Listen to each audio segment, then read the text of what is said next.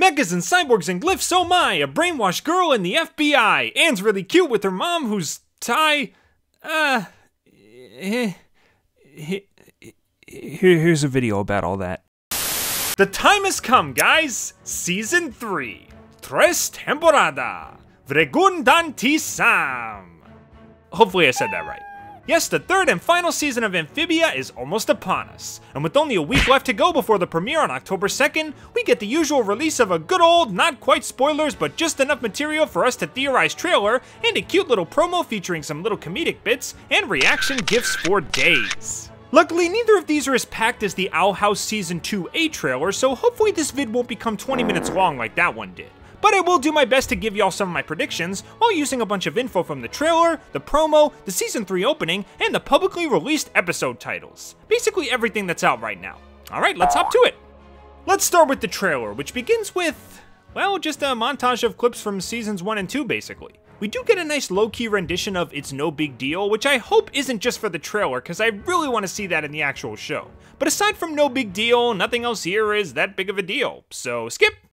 Alright, now we get to the new stuff. Anne is back in sunny LA. Birds, beaches, family bonding, and giant killer robots bent on her total annihilation. Dang it, Andy.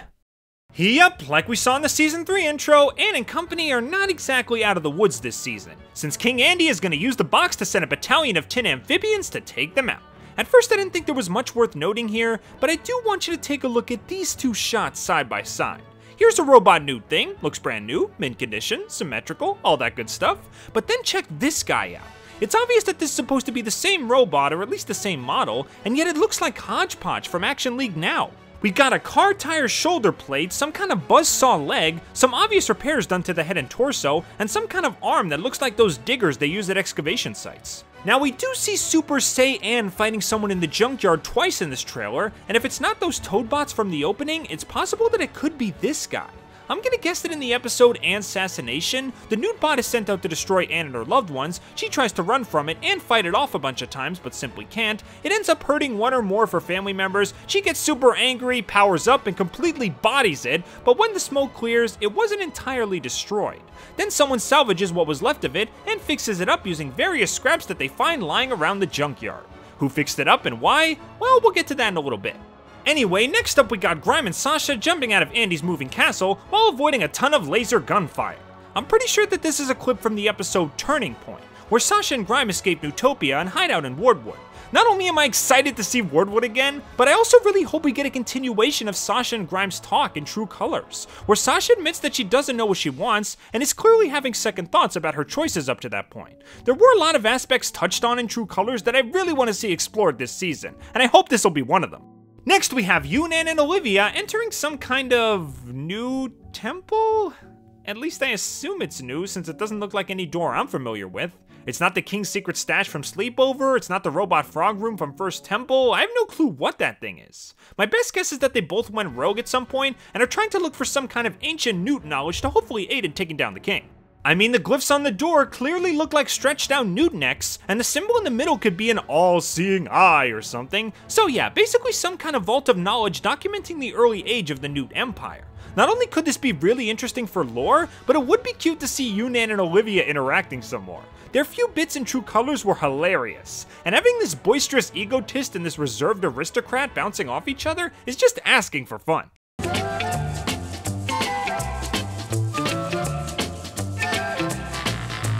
We got Anne just flooring it in some kind of Thai food truck like this is GTA Bangkok or something, and this is more than likely a clip from the episode Thai Feud, where Anne tries to get rid of a Thai food truck that's ruining her family's business. I honestly didn't expect her to steal the frickin' thing, but hey, I've never seen a Thai food war before, so maybe they get pretty intense. I wouldn't know, I mostly eat Italian.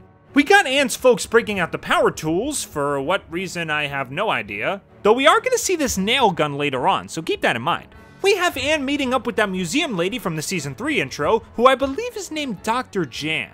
This is likely going to take place in the episode Fight at the Museum, where Anne and company need to rob the museum, probably to steal some kind of important artifact that might have been left here by amphibians in the same way the box was, but I have no clue as of yet. A lot of people are predicting that Sprig's mom is the one who took the box to Earth, so who knows? Maybe she left something behind that archaeologists saw as a relic, like a medallion or a coin. Or her skeleton? Nah, that'd probably be too dark for this show. Then again, they are clearly sneaking around a dinosaur exhibit full of fossils in the intro. Nope, get that thought out of my head. Too dark, bad brain, bad. Next up is Polly in a video chat with these two super cute mechanic girls, complete with the newly constructed Frobo body in the background. Now, these two are the characters that I'm thinking will fix up the Newt bot. I'm guessing that in fixing Frobo, Polly's gonna get instructions from these two on how to build a makeshift body for Frobo out of useless junk.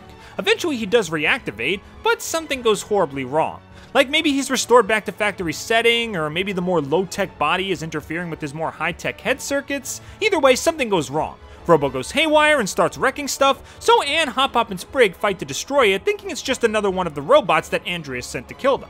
But then Polly tells them the truth, that it was the new body that she built for Frobo. She gets upset and then tells the two mechanic girls that she's not really in the mood to try again at the moment, and that she'll see them later. The girls get upset that their advice only made Polly's life worse, so they both agree to try and build her a brand new robot friend as a gift. They find the scrap of the destroyed Newtbot in the junkyard and fix him up as good as new, forming the cacophony that you see before you. I'm not sure if it'll go right back to business as soon as it's activated, or maybe the government will swipe it claiming it as government-owned property and use it for their own nefarious deeds, but either way, it'll be back to its own kill main characters objective sooner than later. Next up is Sasha accidentally stepping on Anne's journal and taking some time to read it. Another potential scene from The Turning Point, and I'm guessing that this will be the actual turning point in The Turning Point. I mean, imagine reading through your best friend's personal thoughts, all the special connections she formed throughout her adventures, all the things you took for granted in your relentless pursuit of powers. This has gotta be my most hyped episode announced so far, and the fact that it's only number 3 on the list is even better.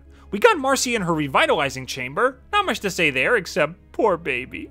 We got Super Saiyan Anne throwing a punch that causes an atomic explosion, not much to say there except that's freaking awesome. We got a planter family hug, not much to say there except that's cute. And then we get a scene of Marcy on the palace balcony looking down at Newtopia. And notice that she's in her original school hoodie balancing on a crutch. I want to guess that this is some kind of backstory episode which explains what life was like when she first got to Newtopia. As I said in my Season 2 video, Marbles is going to have a lot of time to think about her life choices while she's stuck in that chamber. And maybe she's going through her entire life in Amphibia, reliving all those happy memories one last time to try and escape from the sad truth that she ruined the lives of her friends, family, and everyone in both dimensions. It's your fault, Marcy. You did this, and you're gonna have to accept it sooner or later. Anyway, next we get Yunnan and Olivia fighting off some robots that are probably guarding that nude vault that I mentioned before. We get the planters in their human disguises looking after Domino, which is another confirmed episode plot. Also, Polly in her human disguise is the cutest thing ever. She's like a little blonde walking grape. I want to squeeze her. We get Anne and I think that's a girl, in a lab coat kicking down a door while inside of some kind of sanitation station, judging by the shower heads on the ceiling. I'm gonna say that this is a top secret government facility that they're infiltrating, because immediately after we have a shot of the FBI armed and ready for action. Led by RuPaul, apparently? I knew that the government was gonna get involved eventually, what with the humanoid frog people and giant robots running around, but I am interested to see what kind of threat they're gonna pose later down the line. We see Hop Hop in his human disguise driving a golf cart and almost getting blown up, Sasha raising her sword at the Wardwood entrance, probably rallying the frogs together to help her fight against Andrias. We see Anne fighting the Newtbot in some sort of meat freezer? Interesting hiding place. Sprig getting in a kung fu fight with some kinda cyborg rollerblading detective that looks like it ripped off one of the Newtbot's arms?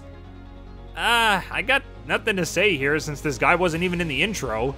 Maybe he's the father of one of the tech girls who's always wanted to be a cyborg? I don't know. We have Polly remotely activating her makeshift Frobo, like I mentioned before. We have Sprig gingerly placing a real frog on the ground to make sure it doesn't get hurt. Aww. Not only do I expect a cuteness heart attack from whatever this scene is, but maybe Sprig's gonna have a realization that this little frog and him are really not that different. I mean, long ago, him and his people were pretty scared and helpless and kind of lost in what they should do, until someone bigger came along, protected them, and showed them the way. Aw, jeez, I'm gonna start crying now. Next scene! We have a gigantic boot that slams down and crushes a car, which does not look familiar in the slightest. Does the rope imply that this is going to be some kind of parade balloon or something? Because it seems like the planter's on some kind of Christmas or Christmas-esque float back here, so maybe there's going to be some kind of winter holiday special at some point? I mean, I'd totally be down for a winter holiday. We haven't had that in the show yet. Unless you count Snow Day, which I don't. And then we have Anne falling asleep on her mom's shoulder in the back seat of the car. I repeat. Aww. Well, that was a nice wholesome way to close out a trailer. Hopefully there won't be any last-minute dramatic reveal, and right on cue. Yup, fooled you! The trailer actually ends with this shot of Marcy in full mind control armor, surrendering her will to that multi-eyed frog robot thing that Andrias worships. I knew there was a reason that Andrias was holding on to her. I bet she's trying to give that multi-eyed thing a mobile body so he can actually move around freely instead of staying in that room. And we even get to hear what I assume is going to be its canon voice, because that definitely does not sound like Andrias. I'm not sure what exactly is going to happen in this episode, though I think that Yunnan and Olivia might be involved somewhere because they appear with Armored Marcy in this one shot, but whatever's going on, I am equal parts hyped, terrified, and clinically depressed. Best girl is going to be a killer robot zombie thing, and I don't like that. Whew, well, that was a lot to swallow, don't you think? So let's wrap things up here with something more lighthearted. The Season 3 promo, which was released on the same day. As far as big significant things to talk about, there's not as much here as there is in the trailer. I mean, we do see Super Saiyan Anne fighting the Newtbot in the meat freezer that we saw earlier, and Hop Hop and Sprig dancing on the remains of what looks like Frobo's new body, further proving my fixing Frobo theory, and here we have the planters demolishing some robot dragonflies that Andrias sent to Earth as well. Also, maybe this takes place in Temple Frogs because that might be the Thai temple in the background? And of course we see the newly scrapped together Newtbot chasing the Boonshoi's car while shooting them with a nail gun. My money's on the fact that Anne's parents actually helped her with that fight in the junkyard using these tools, but wound up dropping them. And when the tech girls rebuilt the Newtbot, they gave him that nail gun as an attachment. So now he's like, nya nya nya nya nya, who's got the nail gun now? As for the other scenes, they're mostly just slice of life affair and or meme-worthy reactions. In fact, instead of talking about these scenes, here are some memes that I threw together using the best ones that they gave us. Enjoy!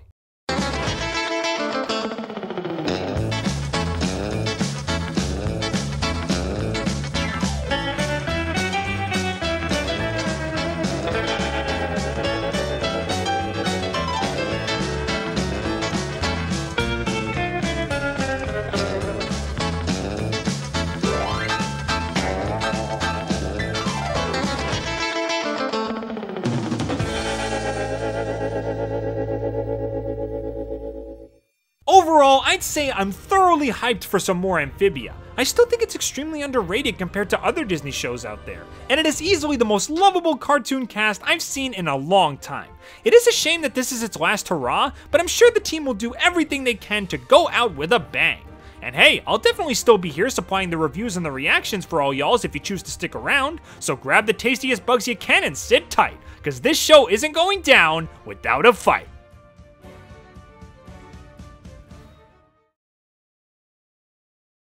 Well, that's all I've got for you today. Tell me what you want to see in Amphibia Season 3, and subscribe for more Amphibia and cartoon content coming soon. Thanks for tuning in, everybody, and I hope to see you all real soon.